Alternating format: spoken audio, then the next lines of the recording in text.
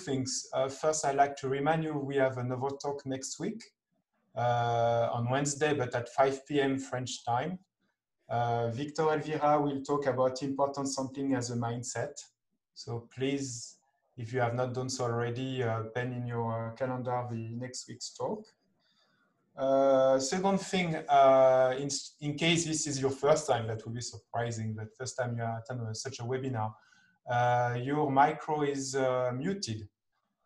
If you want to ask a question, the best thing to do, the only thing to do actually, you go to the Q&A box. It's the rightmost icon on the bottom on your screen. You click on this, you type your question, and from time to time, I will interrupt the speaker and read aloud these questions, okay?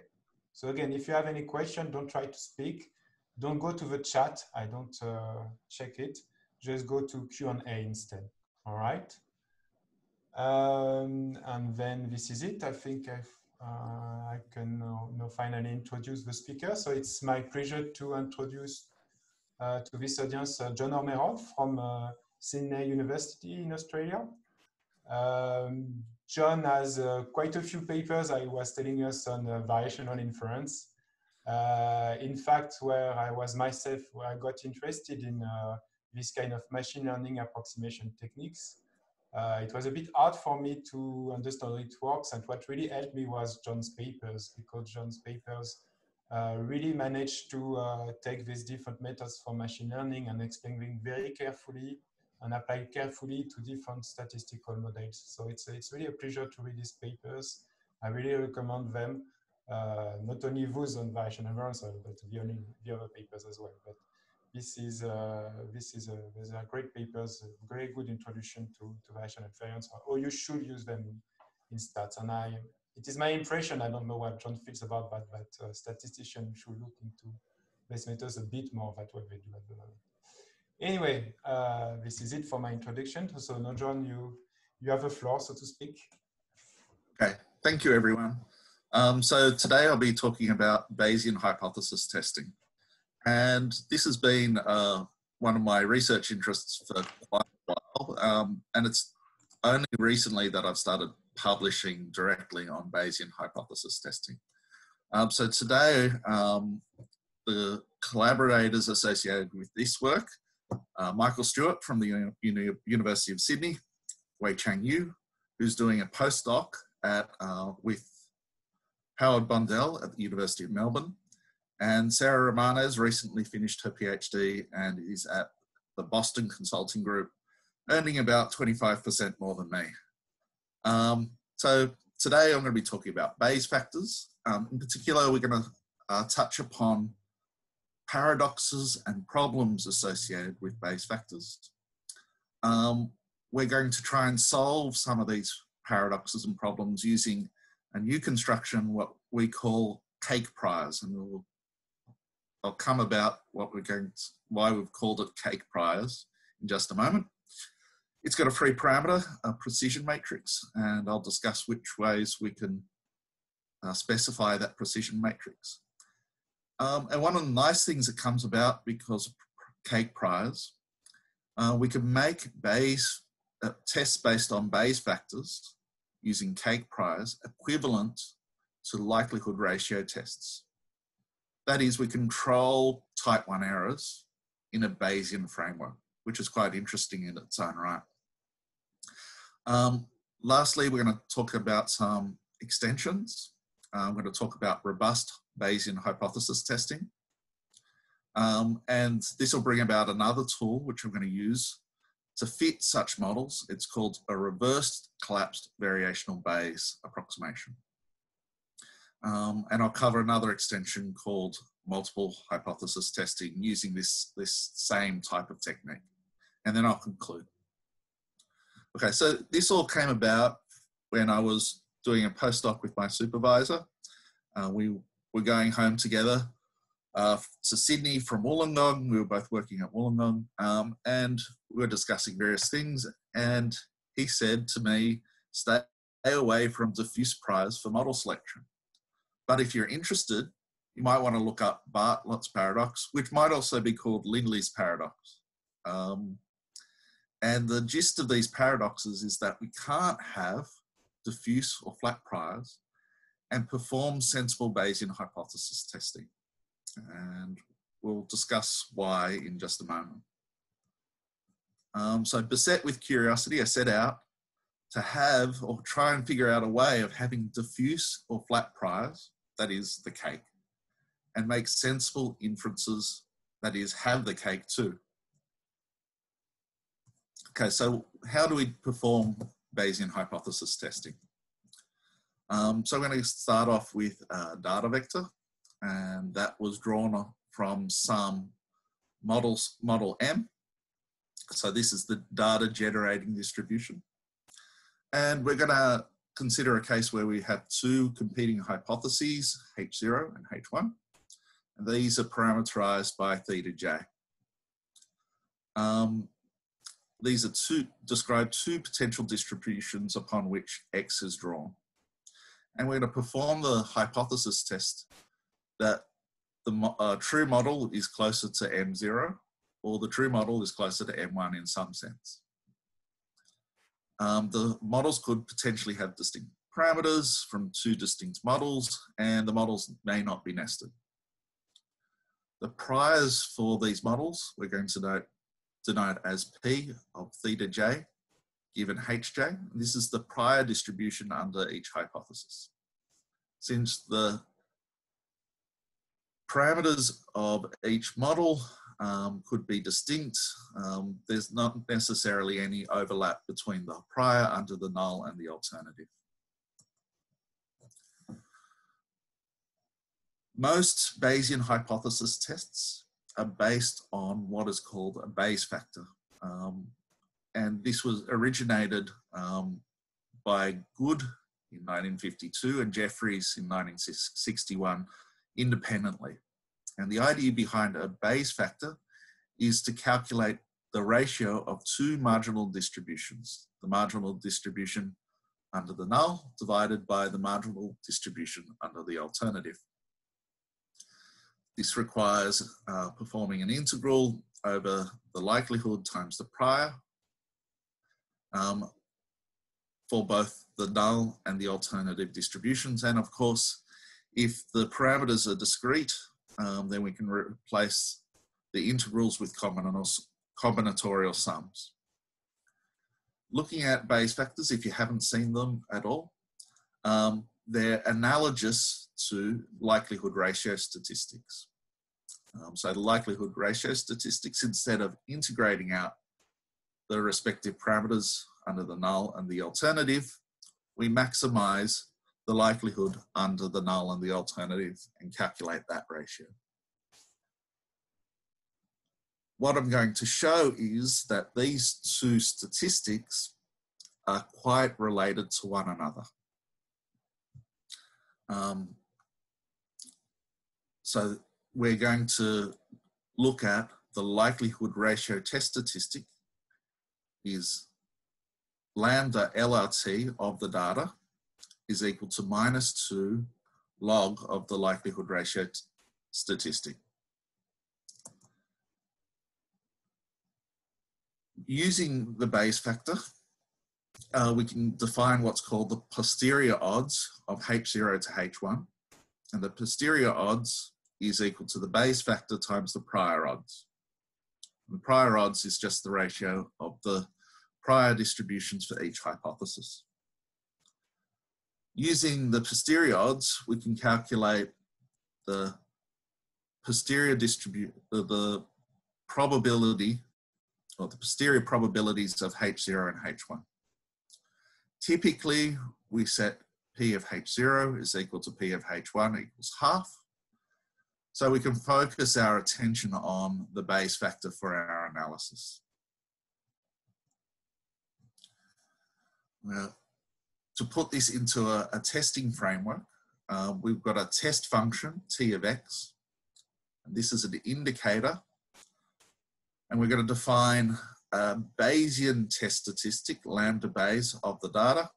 And this Bayesian test function is going to be equal to 1 if H1 is preferred and H0 0 if H0 is preferred. So the Bayesian test statistic is equal to -2 times the log of the Bayes factor. So you can see already there's an analogy between the Bayes factor and the likelihood ratio test statistic. Now, it's well known that Bayes factors are sensitive to the choice of prior hyperparameter values. And to give you an example of such, Lindley came up with this very simple example. So we've got normal data, xi, and we've got one parameter, mu. It's normal with mean mu and variance sigma squared, where sigma squared is known here. We want to perform a test. H0, mu is equal to a particular value, mu0, and H1 is mu is not equal to mu0. So all parameters have fixed values under H0. So there's no parameters, so you don't need any priors. Under the alternative, we need a prior for mu. So the prior for mu under H1 is normal, centered around the hypothesized value, mu0, and prior variance, tau squared. Now, if we use the formula from a couple of slides ago, we can calculate the Bayes factor. And the Bayes factor can be written in terms of a standard Z statistic. And it has this form here. Now, Lindley and Bartlett, when they looked at this Bayes factor, they noticed two particular problems. The first problem is in the limit as n goes to infinity, the Bayes factor goes to infinity,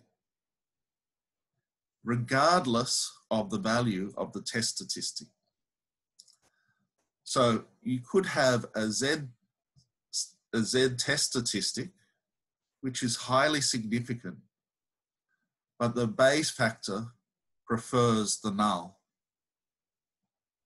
Second problem, in a comment by Bartlett, he noticed that as tau squared goes to infinity, then the null is always preferred. So these are two problems that Lindley and Bartlett more or less thought made Bayes factors problematic.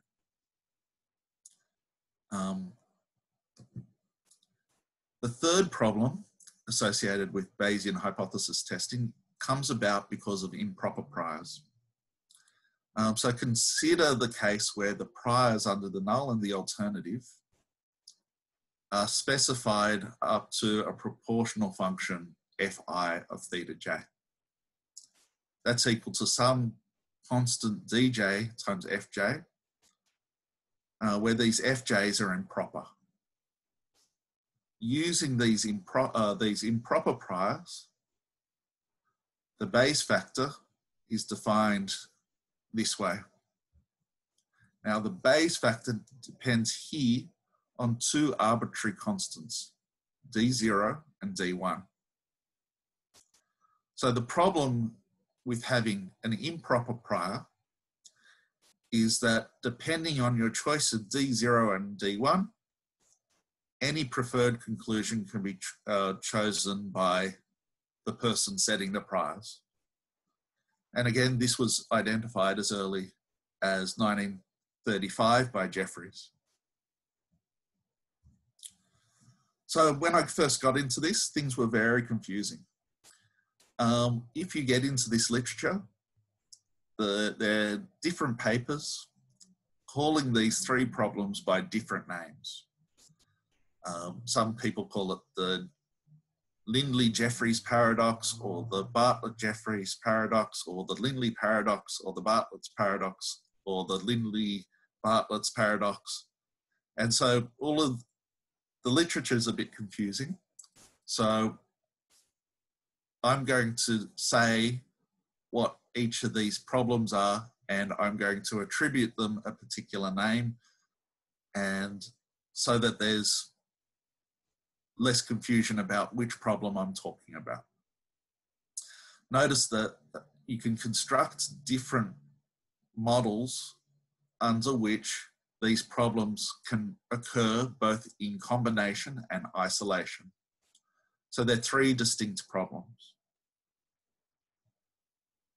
Okay, first one I want to tackle is I'm going to explain away Lindley's paradox.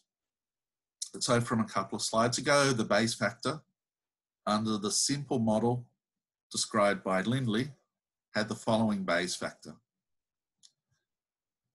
And the Bayes factor approaches infinity as n goes to infinity, suggesting that the null should be preferred for very large n.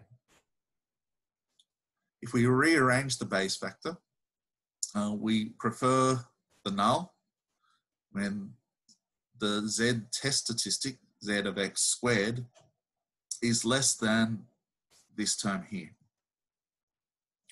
Now the problem really just occurs because we're holding x fixed while we let n diverge. If we let the x's depend on data, a sequence of observations, we have to specify how this sequence of observations occurs. And so if xi is drawn from the null distribution, then this z of x squared will follow a chi-squared distribution. And as n goes to infinity, any chi-squared distribution, distributed random variable, will get dominated by this term which behaves like log of n as n goes to infinity. So this means the null will be preferred when the data is drawn from the null distribution. Now suppose if the data is drawn from an alternative distribution, so the data is generated from H1, where the mean is mu1, which is not equal to mu0. In this particular case, the z test statistic will behave like a non-central chi-squared distribution, where the non-centrality parameter will depend on n. In this case, this z statistic will be of order n in probability, and on the right-hand side, we've got a term which behaves like log of n. So because this non-central chi-squared parameter distribution will then dominate the right-hand side, and so the alternative hypothesis will be preferred as n goes to infinity. So this means that the Lindley's paradox only really occurs because we're holding the data fixed rather than depending on some data generating distribution. And this agrees with a paper by Robert in 2014. In the paper, we show more generally that the Lindley's paradox only occurs with vanishing probability as for large sample sizes. Okay, so that was problem one, or Lindley's paradox. And now we're going to talk about Bartlett's paradox. And we're going to use what we call cake priors to address Bartlett's paradox. So we want to test two hypotheses, and we need to specify priors. We need to specify priors in situations where we don't have any prior information. We would like these priors to be non-informative. However, due to Bartlett's paradox, if we did have non-informative priors, we wouldn't be able to do hypothesis testing. So again, we can't have our cake and eat it too. So we developed cake priors to solve this problem. Okay, so cake priors sort of look like a normal distribution. So P of theta is a prior for theta, and we're going to let this depend on a hyperparameter gi. So it's e to the minus di on 2. So this is a typical log 2 pi component that you'd see in a normal distribution, plus half log pi of theta I minus half gi, 1 on 2 gi times theta I transpose. Then we've got a precision matrix pi times theta I. So here I've specified it more generally, where the precision matrix can depend on the parameter theta I. I'm going to discuss different choices of this pi of theta in a moment. The key trick to cake priors is it's got two prior hyperparameters, gi, and what I'm going to do is set gi equal h to the power of 1 on di. Then I'm going to calculate the Bayes factor in a normal way. And this Bayes factor now depends on a prior hyperparameter h, or a common parameter h. And then I'm going to let h diverge. Now, what I'm essentially doing is I'm letting these gi hyperparameters diverge, but I'm letting them diverge in such a way that they depend on the dimension of the null and alternative distributions. The rate at which these gi's diverge is really important so that the Bayes factor behaves well. So I'm going to show you how things can behave poorly. So what I'm going to do is I'm going to let G0 equals G1. So they're the same under the null and the alternative hypotheses. If I use these priors and try and calculate the Bayes factor, then the Bayes factor is equal to G to the power of D1 minus D0 on 2 times this component. Now, as G goes to infinity, these components in the exponents go to 0, but this part here doesn't. And so that the Bayes factor goes to 0 as G goes to infinity. So the prior variance dominates the Bayes factor, and we end up selecting the model which has the smallest complexity as G goes to infinity. Now, if we use Gi is equal to h to the power of 1 on di, when we come to calculate the Bayes factor, using properties of logarithms, we get the cancellation of this term that depends on h. Now, if we let h diverge, we get this expression here for the Bayes factor in such a way that the prior variance doesn't dominate the Bayes factor. It's a simple trick, but it's a nice, neat construction. All we need to do now is specify how we choose the prior precision matrix Pi. So what we're going to do is we're going to use a Laplace approximation. And in general, the marginal distribution of X for each hypothesis has this general form.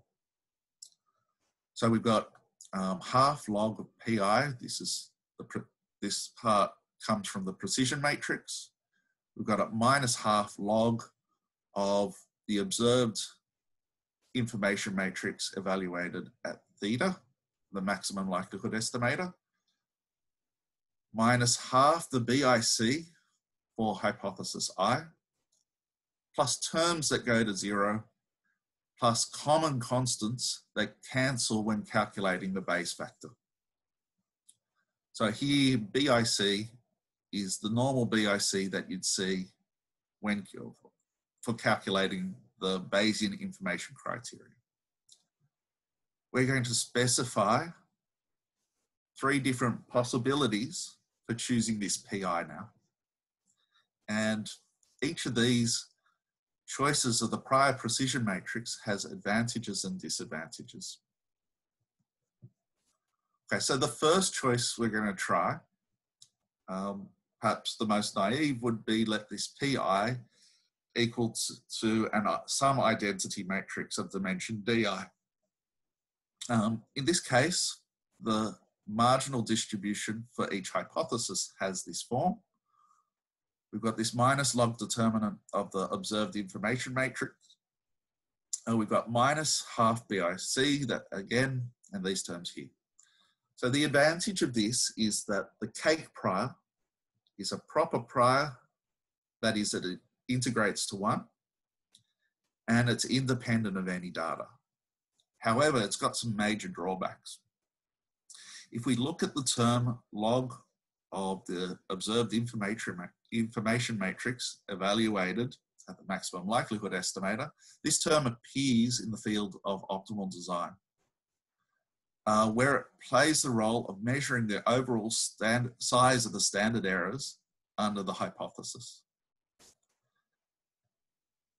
This marginal distribution for each hypothesis implies that if you're comparing two hypotheses with equal BICs, the Bayes factor will prefer the model with the larger standard errors. This is not desirable. So if you have two models which basically give the same fit according to the BIC, when we set PI equal to the identity matrix, we tend to prefer the hypothesis with the larger standard errors. So this isn't a particularly good choice. We've also got to calculate this log determinant term for each model under consideration. It's not parameterization invariant, so this is not a good choice. Second choice that we might consider is the prior precision matrix is equal to the Fisher information matrix. In that case, we've got this expression for the marginal distribution of X given HI. This is a little bit more complicated. Here, J tilde is a bias-corrected observed information matrix. The advantages are that these log determinant terms sometimes cancel. Now, in this expression, we've got a new term, theta hat BC. And theta hat BC is a second order bias-corrected maximum likelihood estimator. So it's got error of order n to the -1 instead of n to the -12. So it's a more accurate maximum likelihood estimator. Models with larger standard errors are implicitly penalized. And as H goes to infinity, the prior approaches the determinant of the Fisher information matrix to the power of half. And this is a Jeffreys prior, which is parameterization invariant. The disadvantage of this choice is that the prior under HI might not integrate to 1. Lastly, if we set the value of theta in the observed information matrix, then we get this nice simplification. The log of the marginal distribution of X for each hypothesis is equal to -half the BIC for HI, plus an error term, which goes to 0, plus a common constant. So this is gives us a proper prior, and it's approximately parameterization invariant. However, it does not penalize large standard errors, doesn't protect against irregular likelihoods, and it doesn't have nice higher order asymptotic properties. Okay, so next problem we're going to try and get to is the arbitrary constants problem. So as in the limit as H goes to infinity, cake priors become improper. So the arbitrary constant problem becomes relevant. And to show how this occurs, instead of letting this prior hyperparameter G equal Gj equal Hj to the power of 1 on Dj, we're going to let Gj equals Dj times H to the power of 1 on Dj. So we're going to let the GJs diverge, but we're going to allow for some wiggle room about how these GJ terms diverge. If we go and calculate the Bayesian test statistic, lambda Bayes, we get a similar type of thing occurring as we saw before. So lambda Bayes is equal to the likelihood ratio test statistic minus degrees of freedom, so the difference between the two DJs times log n, plus this arbitrary constant delta, plus terms which go to 0. So the parameter posterior distributions will be the same for all choices of delta as h goes to infinity. So in our attempt to construct a cake prior to avoid Bartlett's paradox, we still haven't avoided the arbitrary constant problem. So problem 3 is still a problem. So this means we need to specify some additional constraints in order to specify this new constant delta. I have two such suggestions. The first suggestion, I'm going to use a quote from a personal essay on Bayes factors by Danielle Navarro in 2018. And in that essay, she states this: it turns out that O1 terms can be very large in practice, and you can get all sorts, this is talking about Bayes factors, and you can get all sorts of absurd results. For example, a nested model that's judged to be more complex than a full one with small, say, mere 1,000 or so observation samples. So the O1 terms in Bayes factors can be highly problematic. So we're going to introduce a constraint, and the constraint is that any O1 terms, if we want them to not be large, we can set them equal to 0. And in a cake prior setting, this is equivalent to setting delta is equal to 0. And in doing so, we've removed all order 1 terms trailing the BIC. However, the freedom given by being able to choose delta gives us another possibility. If we let delta equals nu log n minus chi squared 2 nu alpha, where chi squared nu 2 alpha, nu alpha is the upper tail quantile function of the chi distribution with nu degrees of freedom. This means we can be Bayesian and control the asymptotic type 1 error. And we can have procedures that are nearly identical under both Bayesian and maximum likelihood paradigms.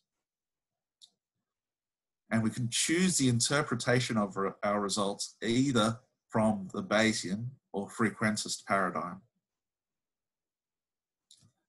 So if you've got anyone, if you're a Bayesian and you've got any frequentist friends, well, you don't have to fight about whether you're a Bayesian or a frequentist anymore, because using this construction, we've got a procedure which is identical under each paradigm. Let's have a quick look at the asymptotic theory before looking at some applications.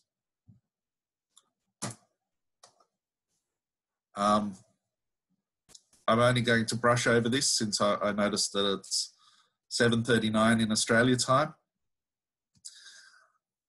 We can determine properties of the Bayesian tests by looking at the asymptotic properties of the likelihood test statistic under the alternative distribution and the null distribution.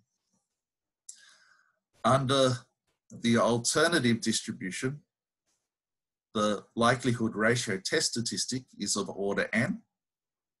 And so if the likelihood ratio test statistic is of size n, then it's going to dominate the nu log n if the alternative is true. If the null is true, then the nu log n will dominate the likelihood ratio test statistic. And what this means in terms of hypothesis testing theory is that Bayesian tests using cake priors are what are called Chernow consistent. That is, the type 1 error goes to 0 and the type 2 error goes to 0 as n goes to infinity. Okay, so let's look at some extensions.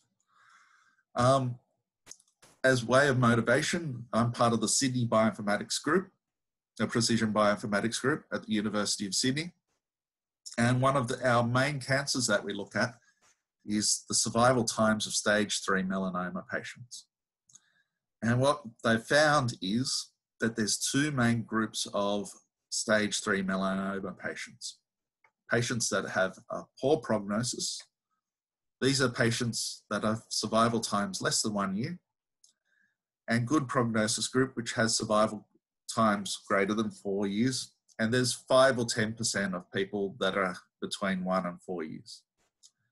And what we want to do here is to see if there's differences in the gene expression levels of their tumours between poor and good prognosis groups. So we're going to do a hypothesis test. And typically we might do this using a 2-sample t-test. So here what we're looking for is what is typically called differential expression, where the mean in the expression level for a particular gene is different between two conditions, that is poor prognosis and good prognosis groups. So in the order to try and find potential biomarkers for the various phenotypes. These days, a lot of people have already done differential expression, so they're looking at it a little bit deeper to try and find, are there any other properties of the gene expression levels which could be used to find different biomarkers. So what are people looking at these days, at least some people, are looking at differential distribution, where there are differences in the distribution, not just the mean, of expression levels between two classes. So under the null, we've got a normal distribution, and under the alternative, we've got two means and two variances. So when we looked at this, we wanted to try and find different genes which had differential variability. The likelihood ratio test statistic for this hypothesis is this here.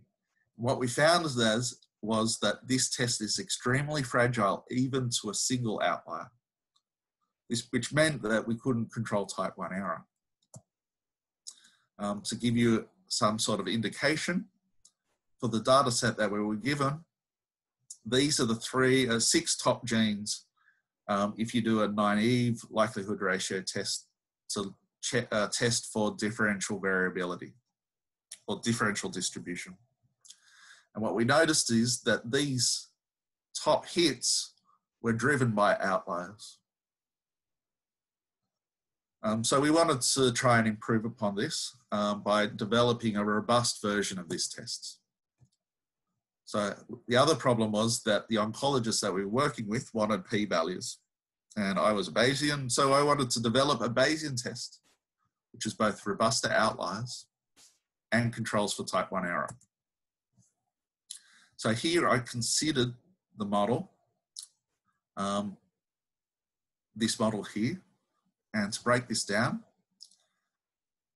each observation will get assigned to different clusters depending on the values of y and z. This zi is an indicator that the ith sample is an outlier. So if zi is equal to 0, it gets assigned to this normal distribution. If it's not an outlier, then it gets into this part of the formula. And depending on whether the null is true or the alternative is true, we've got one normal distribution or two normal distributions, depending on whether H0 is true or H1 is true. So here, YI is the survival indicator, XI is a gene expression level, and we've got these model parameters. So we're going to use cake priors to fit this model. And the cake priors for this model, for the means, we've got a normal distribution. For the alternative, for the variances, we've got log normal distributions. We're also going to put, so ZI are indicators of whether a particular observation is an outlier or not. So we're going to give those a Bernoulli distribution, and rho is going to be a uniform.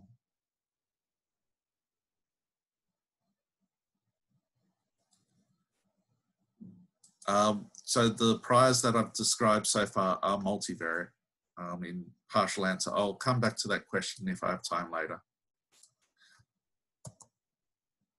All right, so if we perform, the Bayes factor here can be written as a mixture of likelihood ratio test statistics.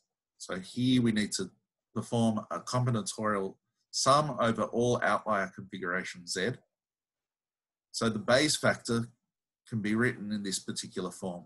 It's a sum over all combinations Z of minus half a likelihood ratio test statistic, which depends on the configuration Z, plus half this term here, which is a cutoff to control type 1 error, times the prior over the combinations of Z.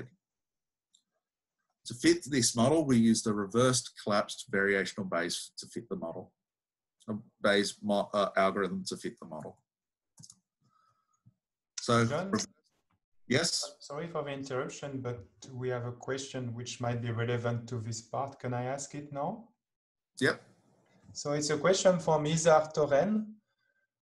Beyond the powerful properties you have described here, how flexible are cake priors in actually describing prior knowledge? And is there a multivariate version?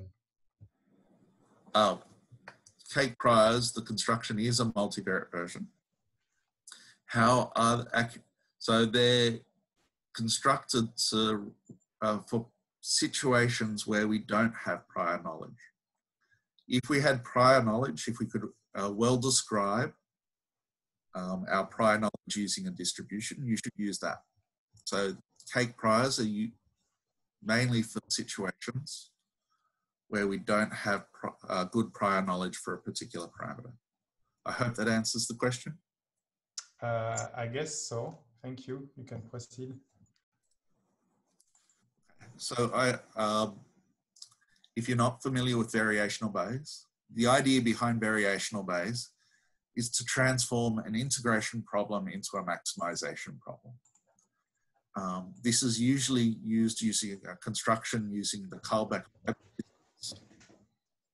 So you can show that the log of the marginal distribution has this particular form, which has two components. The integral of q of theta, parameterized by xi, times log of p of y, and the joint distribution of y and theta, divided by this q distribution for theta, plus the Karlbach-Leibler distance between q of theta and the posterior distribution for theta. Since the Karlbach-Leibler distance is strictly positive, if we drop this term, we've got a lower bound for the log marginal likelihood, where we've got parameters that depend on, this lower bound depends on xi. In order to make this bound as tight as possible, we maximize the right-hand side with respect to xi to make the approximation as accurate as possible. And we need to, if we carefully choose these q distributions of theta, the lower bound becomes computationally tractable.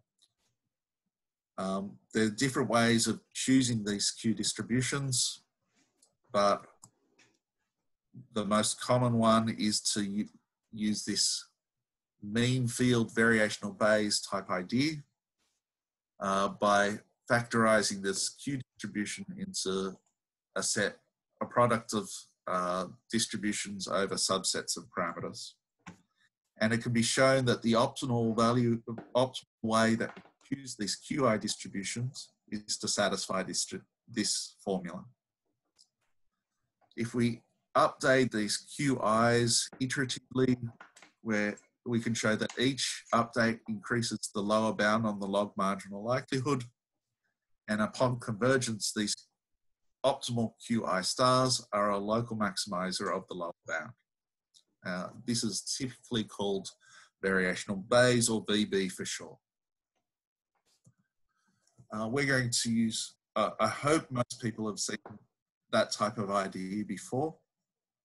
We're going to use a variant of this now. We've called this reverse collapsed variational Bayes. So this is a variant of collapsed variational Bayes, which was developed by Tay in 2007. And it's also related to the marginal variational Bayes of Ying in 2008, which are two methods for improving variational Bayes. Okay, so reversed collapsed variational Bayes is similar to CVB, except where the CV, VB, and integration steps are in the reversed order. So how this works, if θ1 and θ2 are a partition of the parameter vector theta, reverse collapsed variational Bayes seeks out to integrate either θ1 or θ2 analytically. First, we calculate a lower bound on the distribution of y and theta using Jensen's inequality. And in the second step, we can integrate out θ1. If we've got three sets of parameters and we're integrating out θ1 analytically, then we can iterate between VB-like steps for Q of θ2 and Q of θ3. We use VB type arguments to integrate out θ3 from Q of θ2 and θ2 from Q of θ3, and then integrate θ1 out analytically. And we can iterate between these two steps and then calculate another lower bound. So this is very similar to variational Bayes, except because we integrate out subsets of parameters analytically, we don't need to perform the updates for those parameters. So this means our variational Bayes algorithms are both faster and more accurate. So to show you why this robust hypothesis testing works, we performed some simulations. This is a simulation where we're going to simulate from the null hypothesis and take a single observation and perturb it towards infinity. The black line represents the probability of rejecting the null for the likelihood ratio test. And the robust Bayesian test that we've developed controls for type 1 error.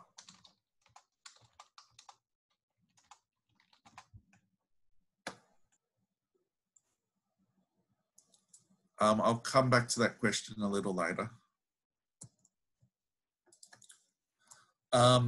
When we apply it to our simulations, it detects the outliers quite well.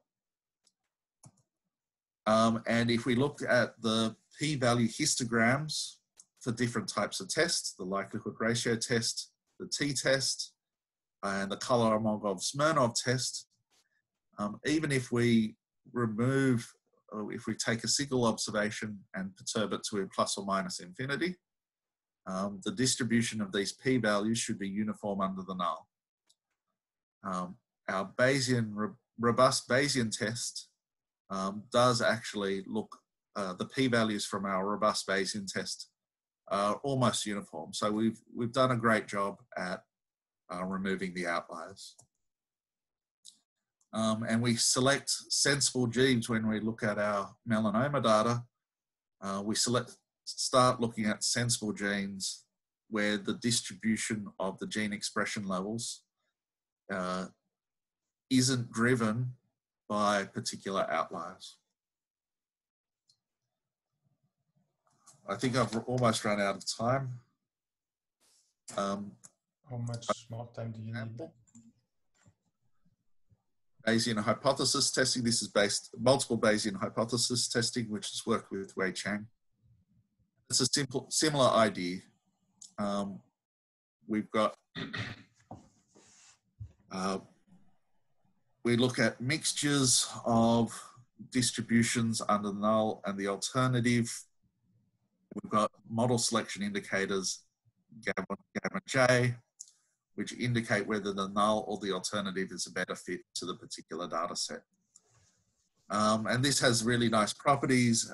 In fact, we show using this type of approach that the Breyer score approaches 0 as n goes to infinity, provided the number of tests, P, is of order e to the power of n on log n. So the number of tests that can be performed can grow nearly exponentially. And the rates of convergence are asymptotically equivalent to two-step procedures in these biometric papers. And I think I might leave it there since I've run out of time and I don't want to impose my time on anyone else. Thank you all. Thank you, John, for your talk. We already have one question from Sergio Garrido. I think he asked it a few minutes ago where you were talking about the mean field assumption. He says, would it be possible or would it make sense to have a full rank variational distribution instead of a mean field assumption?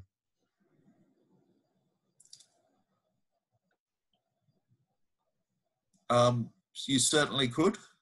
There's no reason why it's not possible.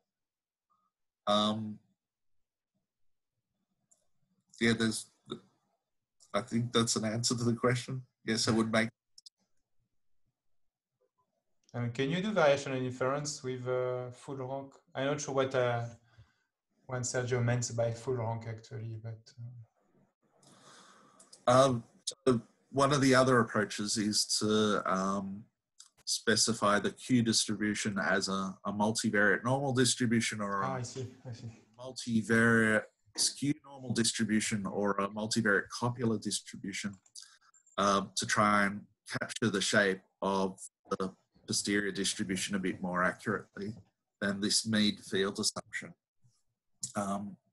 So there, the covariance matrix or the Q distribution could be full rank. There are also low rank approximations of the the Q distribution covariance matrix. Does that answer your question? I think it answers mine, but I hope Sergio is also happy with the. Sergio, you can, if you want to ask something more, you can type again in the Q&A box. We have another question from Alvaro Uzaeta. Could you explain a bit the intuition behind introducing BIC in the cake prior specification? Could it be possible to use WAIC instead? I didn't introduce the BIC. The BIC comes about naturally because of the cake prior specification. So if you calculate the integrals associated with the base factor, the BIC comes about naturally. Would it be possible to use the WAIC instead? It would be possible, but I don't know exactly how because I haven't thought about it. You have to try and construct a prior that gives you a base factor which incorporates the WAIC. I'm not sure exactly how you do it, but it's certainly within the realms of possibility.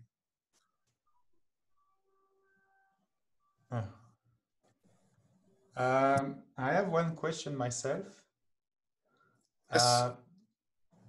When you do mixture modeling, you also have a problem of outlier sensitivity, and one way to address the problem is to add an extra cluster to capture the outliers. For instance, you could take a mixture of Gaussian and have an extra cluster which consists of a uniform distribution of a wide range. Yes. Is it not related somewhat to what you were trying to do when you try to introduce these new components for outliers? That's exactly what I was trying to do. So when looking at trying to get robust Bayesian hypothesis testing, I considered, a Laplace model or a student T model, and that they had problems. So if I was using a Laplace model, it would be robust to the mean, but not robust to the variance. So that would cause problems. And the student T distribution is only robust if you hold the degrees of freedom parameter fixed, which leaves the problem of choosing the degrees of freedom parameter. So that's the reason I've chosen mixtures. So the mixture component here is chosen so that it picks up gross outliers. I find it interesting because there is this recent paper by Christian Robert and colleagues where they tried to cast the hypothesis testing problem as a mixture model problem. I don't know if you're familiar with it and if there would be any way to use your ideas instead for mixture models. So. Yeah, I'm not familiar with it, but there are literally thousands of papers on Bayesian hypothesis testing, so it's not the first one. Sorry. That's okay.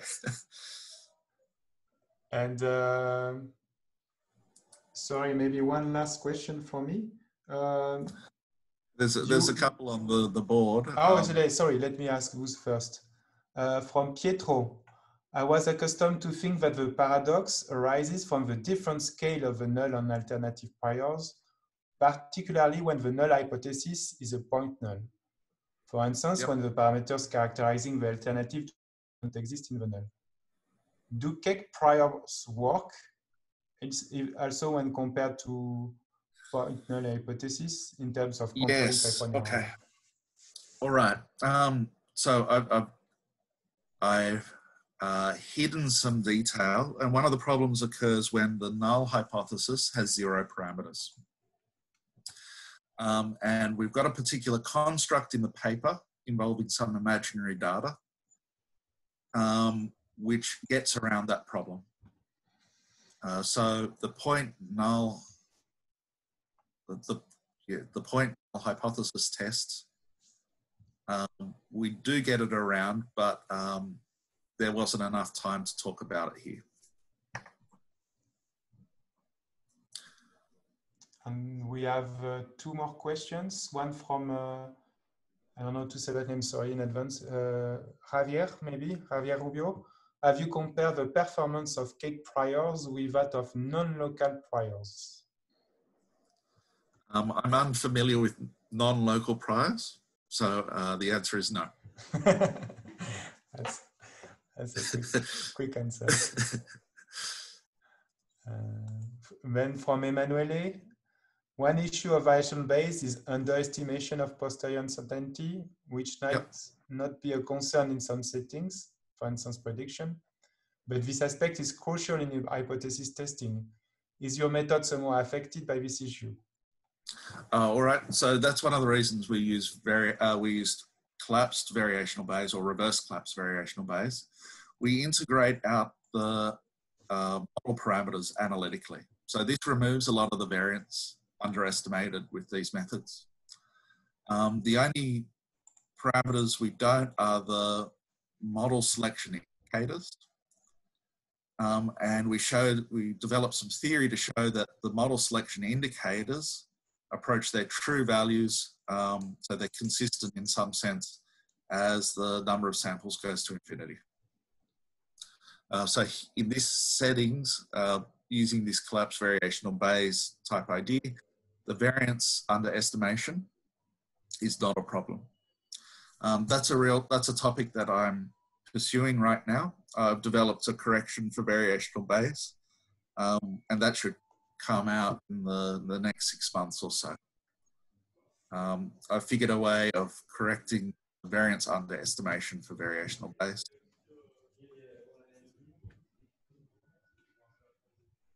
Okay, so no more question from the Q&A box. I just wanted to ask, maybe you talk mostly about Gaussian priors. If I have parameters that are constrained somehow, you would recommend to reparameterize the models to always use a Gaussian prior? And that's what I've done here. So let me go back a few slides.